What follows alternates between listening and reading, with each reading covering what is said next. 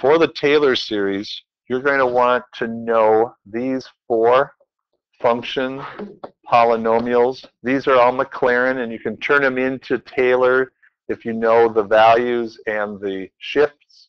But for the Maclaurin series, this is a good memory thing to know. And it's also a really good trivia to know if you're going on a date and they want to know what sin x is in polynomial. Yeah. So now, here's what I want to ask you.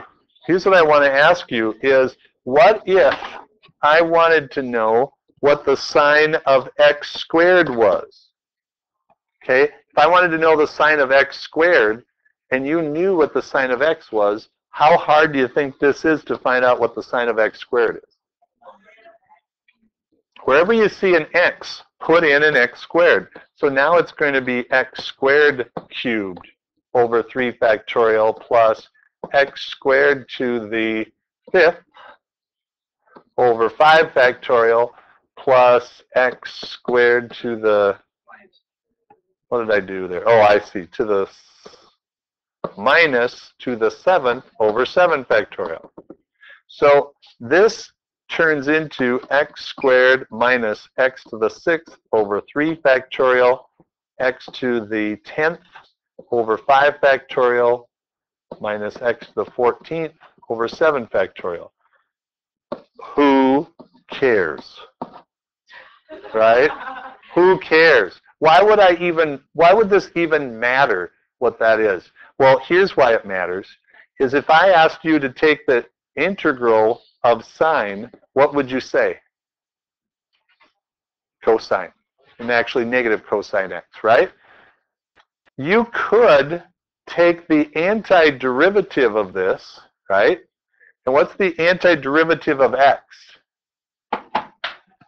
X squared over 2. What's the antiderivative of x cubed?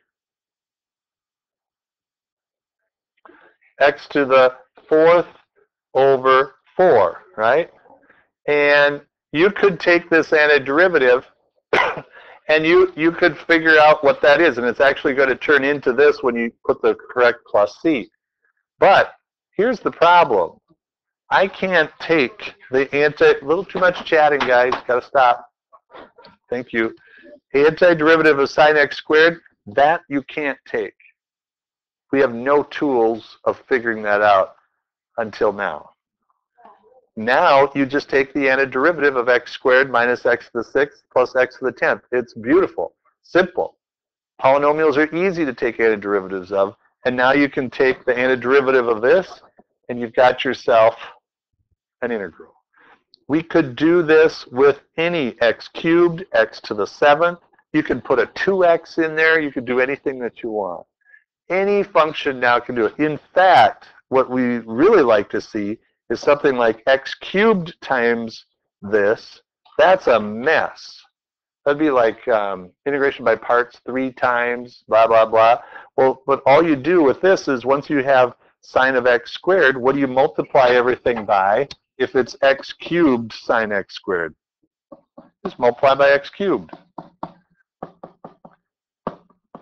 And then take the antiderivative, and you got it. So this is why we do Maclaurin and Taylor series.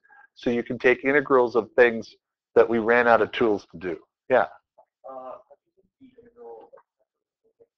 Of what? Oh, factorial. This is a constant. So we pull the constant out. We don't have to worry about it in a derivative of factorial.